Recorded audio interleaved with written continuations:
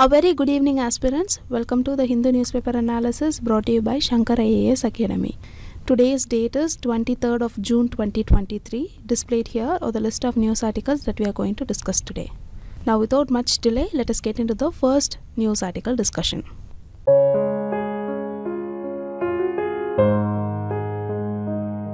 Take a look at this front page article. As you all know, our Prime Minister is currently in the US on an official state visit. The article given here informs us about the ongoing visit. So in this discussion, we'll see some of the important points mentioned in the article.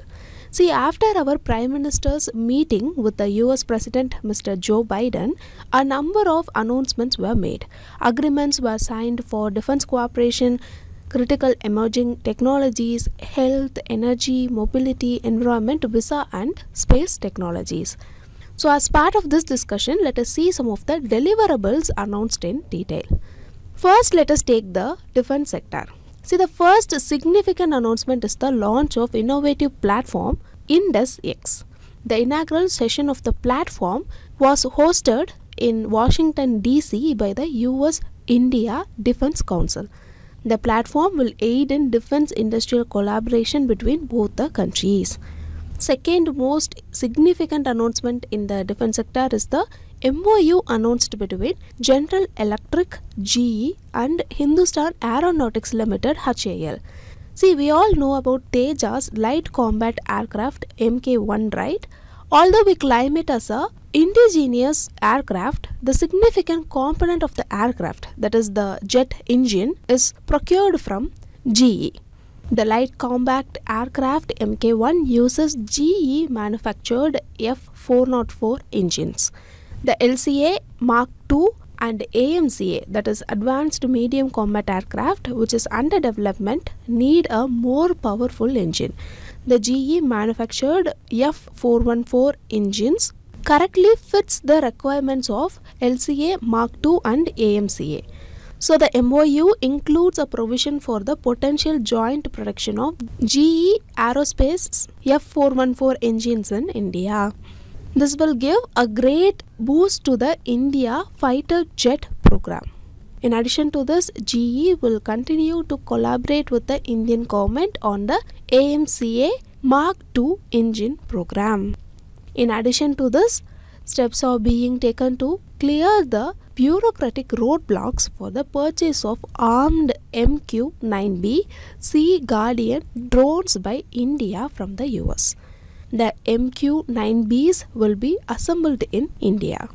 So these are the three significant announcements made in regard to the defense sector.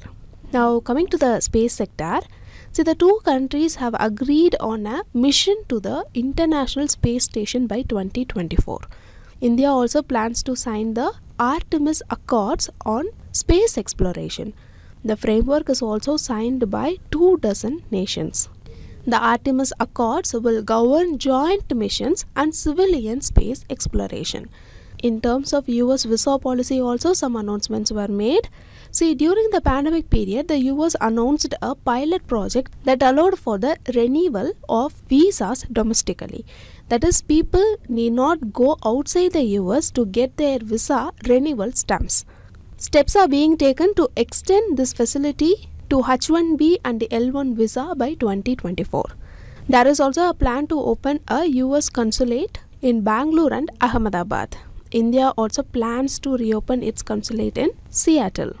Moving on, in the high-tech manufacturing sector, the US semiconductor and chip making company Micro Technology announced that it would invest $875 million in establishing a chip assembly and testing plant in Gujarat. Apart from this, India also joined the Minerals Security Partnership MSP. The MSP is a US-led partnership to create critical energy minerals supply chains. India and the United States established a joint Indo-US quantum coordination mechanism. This will facilitate joint research between the public and private sectors across both countries. Finally, in terms of trade, the two nations have agreed to terminate 6 outstanding disputes at the World Trade Organization.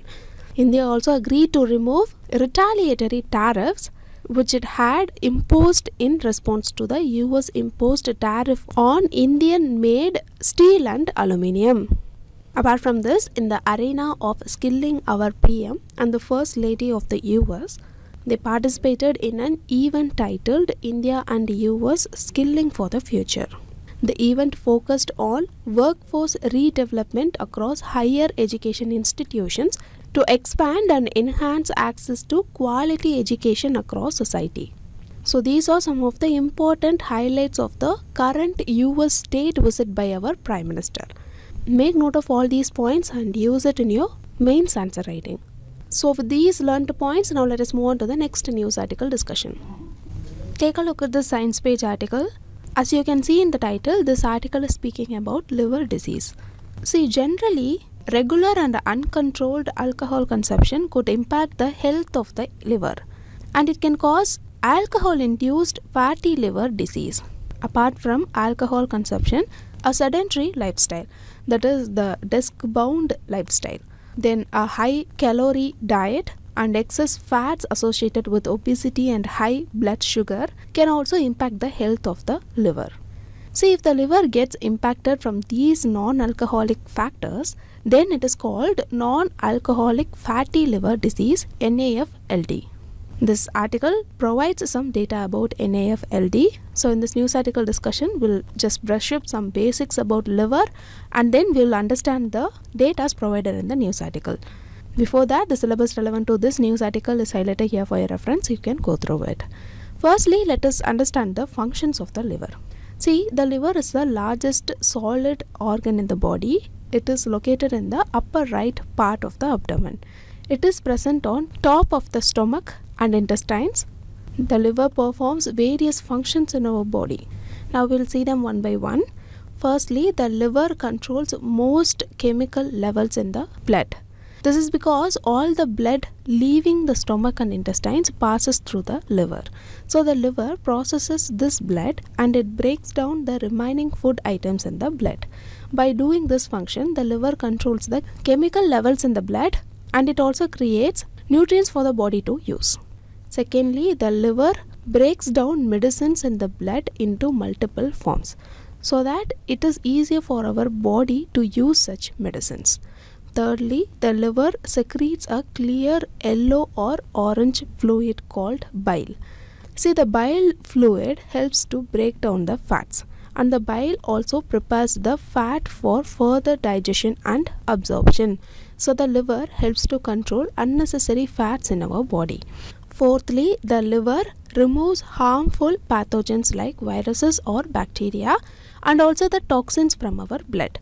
So it helps us to resist infections by making immune factors. And the other important function of the liver include making proteins for the body, storing of iron, creating substances to help the blood clot and so on. So this is about liver. Now moving on to see about fatty liver disease. See, fatty liver disease is a common condition caused by the storage of extra fat in the liver. A healthy liver contains a small amount of fat and it is normal. But it becomes a problem when the fat reaches 5% to 10% of our liver's weight. In most cases, fatty liver disease does not cause any serious problems and does not prevent your liver from functioning normally. But for 7% to 30% of people with a fatty liver, the disease gets worse over time. Know that fatty liver disease progresses through 3 stages. The first stage is called steatohepatitis. In this stage, the liver becomes swollen and it damages the tissues of the liver. The second stage is called fibrosis. In this stage, the scar tissue forms on the damaged part of the liver. And the final stage is called cirrhosis. In this stage, the extensive hard scar tissue replaces the healthy tissue of the liver. The hard scar tissue slows down the functions of the liver, and sometimes it even blocks the liver function entirely. Apart from this, cirrhosis can also lead to liver cancer. So these are the 3 stages associated with fatty liver disease. Now moving on to see about the symptoms of fatty liver disease.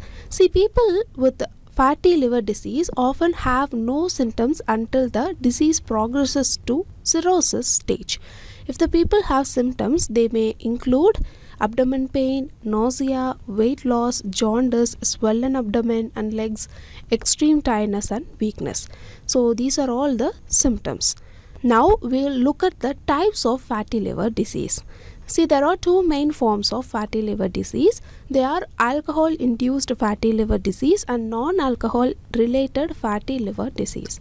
Alcohol-induced fatty liver disease is caused by regular alcohol consumption. The non-alcohol related fatty liver disease is caused by excess fat, high blood pressure, diabetes and unhealthy lifestyle. So this is all you have to know about liver and fatty liver disease. Now we'll look at the data provided in the news article. As we just now saw, the non-alcohol related fatty liver disease is caused by excess fat, high blood pressure, diabetes and unhealthy lifestyle. And note that the advanced form of NAFLD is called non-alcoholic steatohepatitis, NASH. See, globally, the prevalence of NAFLD is around 25%. Then the prevalence of NAFLD in Asia is around 27%. But if we take India, the prevalence of non-alcoholic fatty liver disease is much higher than the global and Asia average. In India, the prevalence of NAFLD is seen in 39% of adults and in 35% of children. Now coming to non-alcoholic steatohepatitis NASH cases. See, the global prevalence of NASH is estimated between 2% to 6%. But in India, the case of NASH are steadily rising. So the prevalence of NASH will lead to cirrhosis of the liver and later it also causes liver cancer. Now coming to another data provided in the news article, some healthy professionals say that 50% of diabetic patients, then 75% of obese persons and 100% of the people with both obese and diabetic condition have non-alcoholic related fatty liver disease. The professionals further say that even non-obese people can develop both NAFLD and NASH. This is because of lack of activity and eating junk food. Apart from this, they also said that childhood obesity is also increasing at an alarming rate due to the consumption of junk foods. So this is about the data provided in the news article. Now let us see what can we do to maintain a healthy liver. See, there is no medication specifically for fatty liver disease. So we have to do some lifestyle changes to significantly improve our liver health. Some of the measures like avoiding alcohol, doing exercise regularly, then taking medicines to manage diabetes and cholesterol can help us to prevent fatty liver disease. See, our liver has an amazing ability to repair itself. So if we do these activities, we will surely reduce liver fat and we will be able to reserve early liver damage. In addition to this, the government should also educate the public about the non-alcoholic factors like overeating and a high-calorie diet that causes damage to the liver. This will help to reduce fatty liver disease significantly in our country. That's all regarding this news article. In this news article, we learned about liver, its functions, then we saw about fatty liver disease and its types, and we saw how to prevent them. So these learned points, and now let us move on to the next news article discussion. Look at this news article.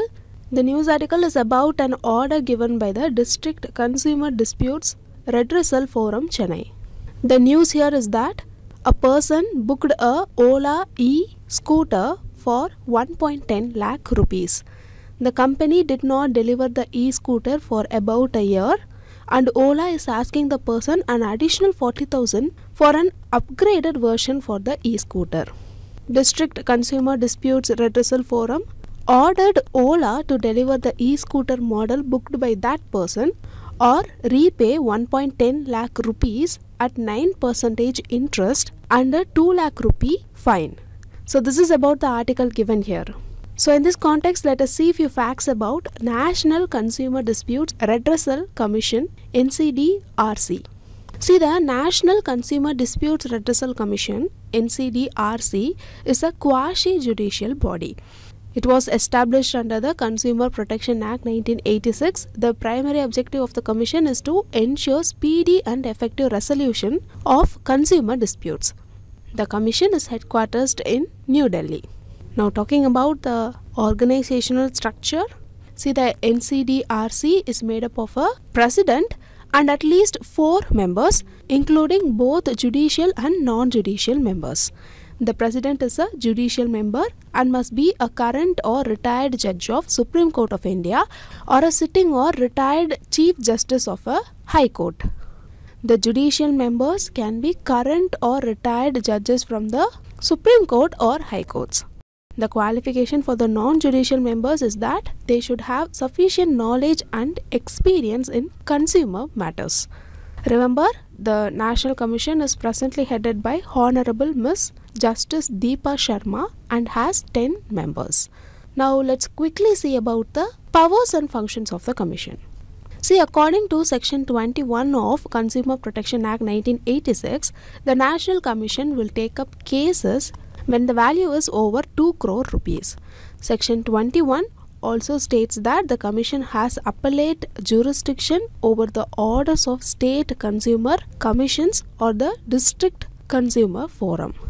Also note that according to Section 23 of the Consumer Protection Act 1986, a person not satisfied with the order of NCDRC can appeal before the Supreme Court within 30 days. In addition to this, the National Commission has the authority to summon and enforce the attendance of witnesses, examine them on oath, and compel the production of documents. The Commission has the power to enforce its orders and decisions by issuing appropriate directions to the concerned parties. It can also initiate class action suits on behalf of a group of consumers with the same interest. Finally, in order to help achieve the objectives of the Consumer Protection Act, the National Commission has also been conferred with the powers of administrative control over all the state commissions. The National Commission generally oversees the functions of the state commissions and the district commissions to ensure that the objective and purposes of the Consumer Protection Act is achieved. So these are some of the important points that you have to remember about NCDRC. Make note of these points. We usually, once in a blue moon, we get an article like this. So make note of it and revise it multiple times. So with these learned points, now let us move on to the next news article discussion. Look at this news article. The Governor of the Reserve Bank of India said that the battle against inflation is not finished yet. It is important to keep a close watch on prices to maintain stability, because there are uncertainties like monsoon rainfall patterns and adverse climate events. So he says that the Monetary Policy Committee's job was only half done. So in this context, let us learn few facts about Monetary Policy Committee MPC. See, the MPC is a committee of the Reserve Bank of India RBI. It is responsible for deciding the benchmark policy interest rate, that is repo rate, to control inflation within a specific target level. Before the MPC was established, the RBI governor used to make monetary policy decisions with the help of a technical advisory committee. But now, the decision-making process has been more transparent and accountable through the committee-based approach. See, the idea of setting up an MPC has been discussed for quite some time. Various committees and reports recommended its formation. They said that a committee-based approach would bring more transparency and accountability to monetary policy decisions. So finally, in 2015, the RBI and the Indian government signed the Monetary Policy Framework Agreement. This led to the establishment of the MPC. Now let's quickly go through the functions of MPC. See, the functions of MPC revolve around maintaining price stability and achieving inflation targets set by the government. The RBI's primary goal is to contain inflation at 4% with a standard deviation of 2% in the medium term. To ensure accountability, the RBI has to explain its actions in a report to the government if it fails to reach the specified inflation targets. So now let us understand how the MPC is constituted. See, the committee consists of 6 members. The RBI governor serves as the chairperson. The deputy governor in charge of monetary policy is also a member. One official nominated by the RBI board is part of the committee, and the remaining 3 members represent the Indian government. The 3 government nominees are appointed by the central government based on the recommendation of a search-cum-selection committee. This committee includes the Cabinet Secretary, the RBI Governor, the Secretary of the Department of Economic Affairs, Ministry of Finance, and 3 experts in economics or banking nominated by the government. See, the decision making in the MPC follows a majority vote. If there is a tie, the RBI governor has the casting vote, which means his vote will be the deciding factor. The committee's decision is binding on the RBI and it has to implement the recommended changes in the policy rate. Then, to ensure transparency, the minutes of the MPC meetings are published by the RBI after 14 days. The RBI also publishes a document explaining how it plans to implement the committee's decisions. The MPC meetings are confidential. Know that a minimum of 4 members, including the governor or the deputy governor, must be present to constitute a quorum. Also, the RBI is obligated to provide necessary information to the MPC for decision making, and if any member requests additional information, it must be provided to all members. So in summary, the MPC plays a crucial role in determining the repo rate and maintaining price stability in India. It follows a committee-based approach to decision making. That's all regarding MPC. So these learned points. Now let us move on to the next news article discussion. Take a look at this tiny article. Yesterday, the L&T company and the DRDO signed a contract to build 2 air-independent propulsion system modules for the Kalvari class of submarines of the Indian Navy. This is about the news article given here. In this context, let us understand the air-independent propulsion, that is AIP system. First of all, know that the air-independent propulsion AIP system is used in submarines.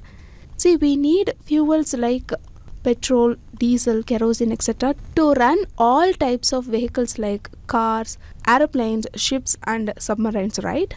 In India, most of the submarines are operated using diesel fuel and they are called conventional submarines. Note that some of the submarines in the world are also run using nuclear fuel and they are called nuclear powered submarines. Even India have one such nuclear powered submarine called INS Arihant, which has a small nuclear reactor to produce the energy. The main advantage of the nuclear power submarine is that it does not need oxidizer like atmospheric oxygen to burn the fuel. But what is the case with diesel run engines? See, the diesel powered engines often need oxygen to burn the fuel. It is very easy for the land-based diesel vehicles to obtain atmospheric oxygen to burn the diesel. But this is not the same in the case of conventional submarines. See, the submarines are usually operated under the water. The conventional submarines mostly generate electricity with the help of diesel generators. The diesel generators use diesel to run the power generator, which in turn drives an electric motor. This helps in the movement of submarines and also the power is used to recharge the batteries of submarines. As we all know, in the water the oxygen is in the form of dissolved oxygen. So the diesel powered submarines aren't able to make use of dissolved oxygen to burn the diesel. Therefore, the conventional diesel powered submarines have to come to the surface daily to get atmospheric oxygen for fuel combustion. Apart from this, the conventional diesel engines also produce some noise while running underwater. So there is a possibility that the submarines can be identified by the enemy's surveillance tools like sonar, radar and so on.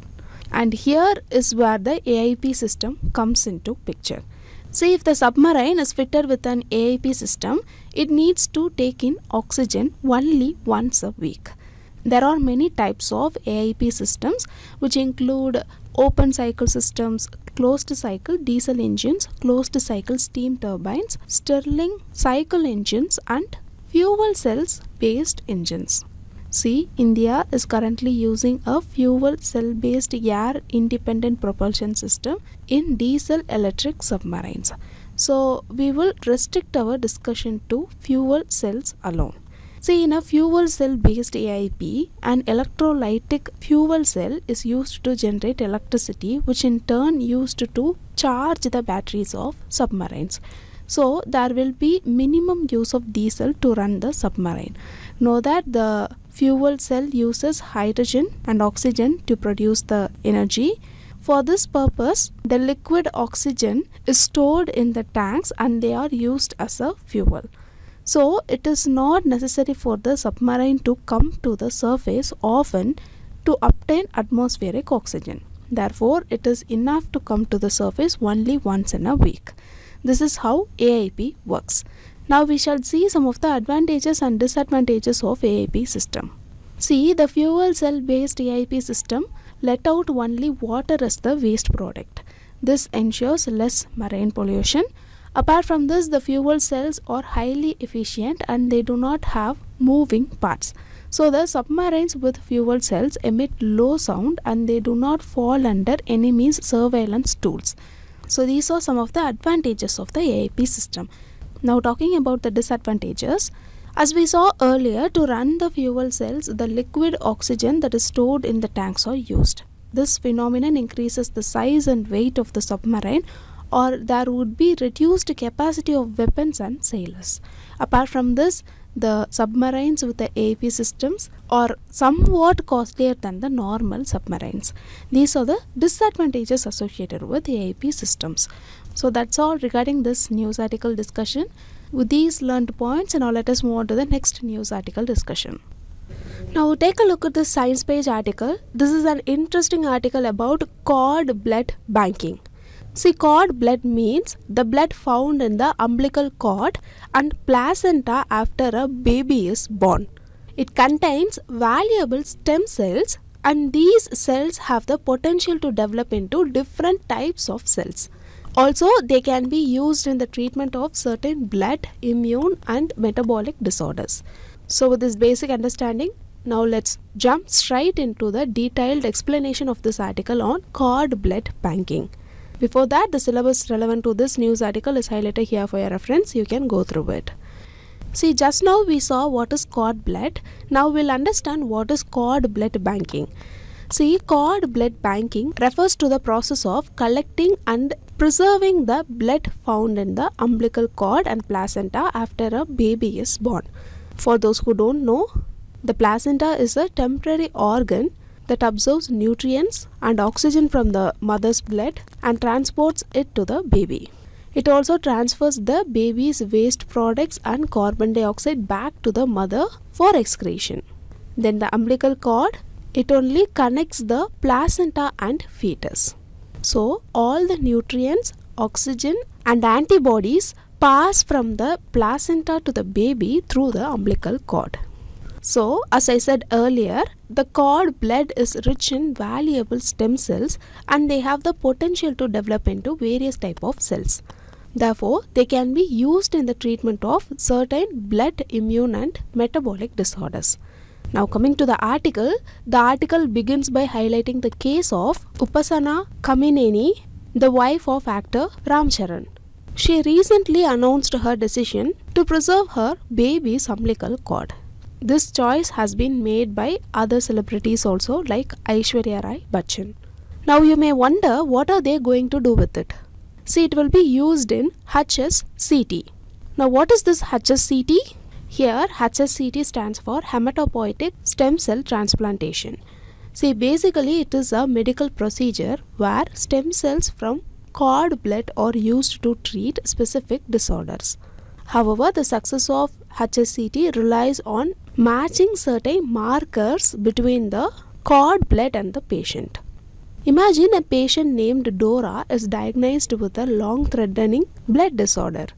Now, HSCT is a potential treatment option for her, and the medical team has identified a suitable cord blood donor named Sarah. See, the cord blood given by Sarah contains hematopoietic stem cells. We know that these stem cells have the ability to develop into various types of blood cells, right? Therefore, these stem cells can be transplanted into Dora's body to replace or regenerate her damaged or diseased blood cells.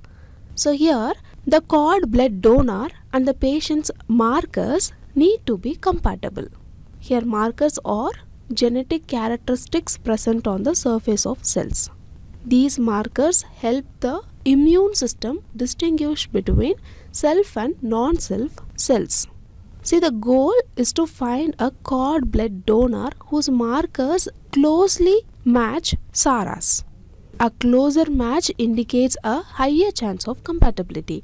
This is because the immune system will not see the transplanted cells as foreign, so it will not affect the new cells. See, over the past decade, cord blood banking has gained popularity among new parents. This has led to the establishment of numerous cord blood banking facilities across the country. But is cord blood banking really needed?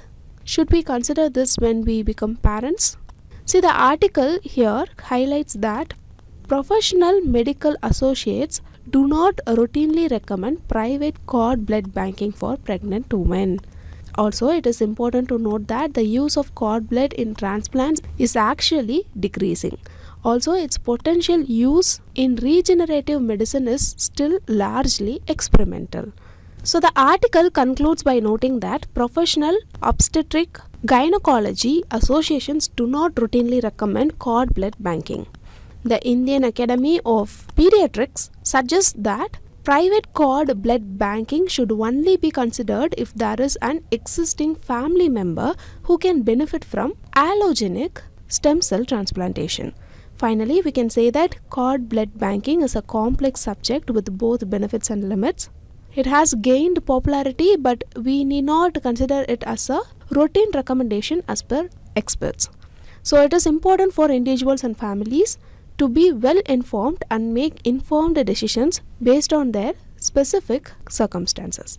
That's all regarding this news article discussion. In this news article discussion, we saw in detail about cord blood banking, whether it is recommended by doctors or not. So these learned points. Now let us move on to the next news article discussion. Look at this news article. A minister from Tamil Nadu was arrested on a money laundering case recently. Later, he was hospitalized due to his heart ailment, but till date he is continuing as the minister. So in this context, a MP from the opposition party has approached the Madras High Court to issue a writ of quo warranto against the Tamil Nadu minister. So in this context, let us understand the basics of writ petition and we'll be seeing about quo warranto writ. See, writ in simple terms means a written order issued by a court. Writ petition or filed when the fundamental rights of a person is violated.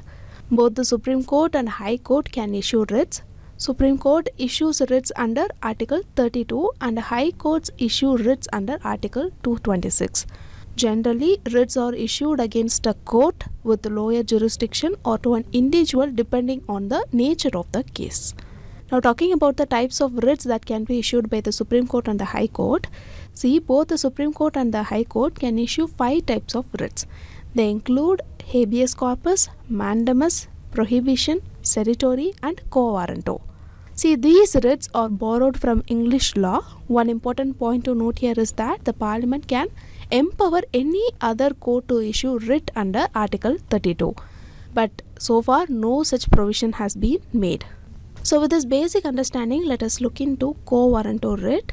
See, the literal meaning of quo warranto is by what authority or warrant. See, it is issued against a person who holds the public office on what authority it is entitled to him. If the court finds a person is not entitled to the office, then the court can take away the posting and declare the office to be vacant. So, quo warranto prevents someone holding a public office illegally. Remember, this writ can be issued only against a public office of permanent character which is created by law or by the constitution. Here the difference between the quo warranto and the other 4 writ petition is that other writs can be sought only by the aggravated person, But in case of quo warranto, not necessarily the aggravated person, but any person can seek this remedy. So that's all regarding this news article. In this news article discussion, we learned about the writs, and in specifically we saw about quo warranto writ.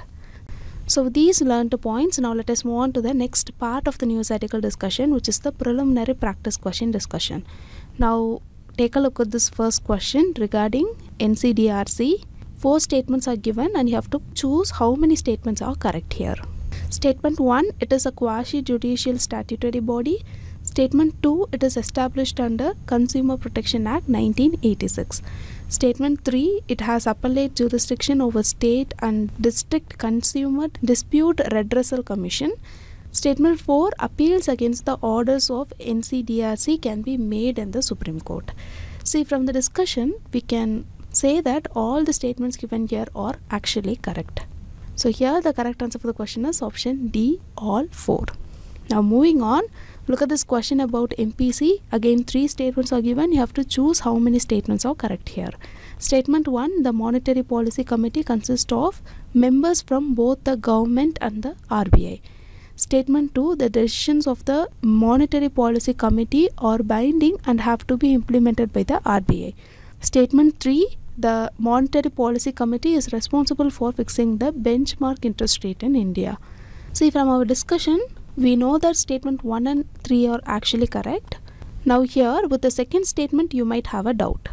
The decisions taken by the MPC regarding monetary policy, like policy repo rate, are actually binding on RBI. So this statement is also correct. So the correct answer for the question is option C, all the 3 statements. Now moving on. Now here 4 fighter jets names are given and you have to find how many jets are using F414 engines. First jet is F-18 Super Hornet, then Tejas LCA Mark II, then Dassault Rafale, Sukhoi Su-57. See here, only 2 jets use F414 engines, which includes F-18 Super Hornet and Tejas LCA Mk2. Dassault Rafale uses Snecma M88 engine and Sukhoi Su-57 uses a variant of Saturn AL31 engine. So here the correct answer for the question is option B, 2 only. Now the question displayed here is the quiz question for you today. Just go through the question, try to answer it in the comment section. Now moving on, the question displayed here is the mains practice question for you today. Just go through the question, try to answer it in the comment section. With this, we came to the end of the news article discussion. If you like the video, hit like, do comment, and don't forget to subscribe to Shankar IAS Academy YouTube channel. Now, thank you for listening.